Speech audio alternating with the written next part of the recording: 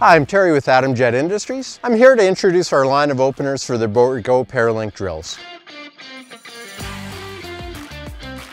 With our openers being entirely forward of the shank, this ensures that during the trip action of the shank, our openers will not catch on the packer tires.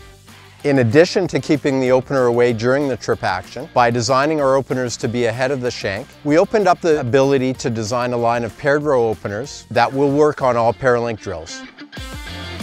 Our vertically designed openers have a very short profile, allowing for additional time for the row to close before the packer tire, which ensures good soil coverage. We've designed this line of openers to ensure compliance with Bourgault design specifications. For our customers running Bourgault Paralink drills, due to the Paralink's use of mid-row banders for fertilizer, the most common opener we see purchased for Paralink drills is always our single chute opener. Our single chute openers come with either a 3/4 or 1-inch point, depending on the user's choice. These openers are made with all steel construction, with high-grade tungsten carbide protecting the highest wear location, the point. Quite often we talk to users that want to get away from using mid-row banders, as they add extra shanks to maintain on the drill and increase the amount of steel that's pulled through the soil, meaning there's a need for a larger tractor to pull the unit. For those users, we typically guide them towards our paired row or twin band openers.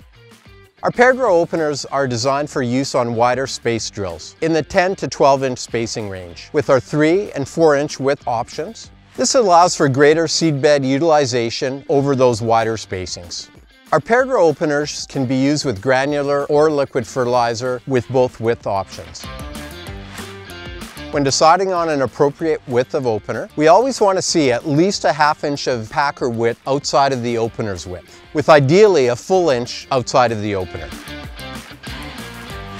For users that run the NH3 version of the mid-row bander that are looking to eliminate them, we suggest going to our twin band opener. This opener was specifically designed for the safe application of NH3 to replace banding shanks. With the twin band, the NH3 is placed within a single band out behind the fertilizer side wing, while the seed is placed on the exact opposite side of the furrow behind the seed wing. With this design, the NH3 is placed at the optimal distance away from the seed, ensuring it will be available when the crop needs it.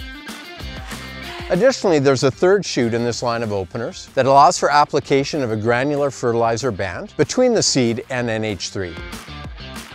Finally, for users that want to keep using their mid-row banders but are looking for improvements, we've developed a replacement scraper for the MRB Series 3. This new scraper was designed with growers approaching us with concerns with gassing off on their mid-row banders, leading to environmental and safety issues and increased cost from wasted product. The new scraper profile directs NH3 away from the disc into the wing cut, preventing disc freezing and allowing for quick coverage and furrow sealing. The scraper is carbide protected for longevity and designed to be moved up to match the disc wear. If you'd like more information on our Bourgault Paralink lineup, visit our website at agriculture.adamjet.com or call 1-800-573-5048.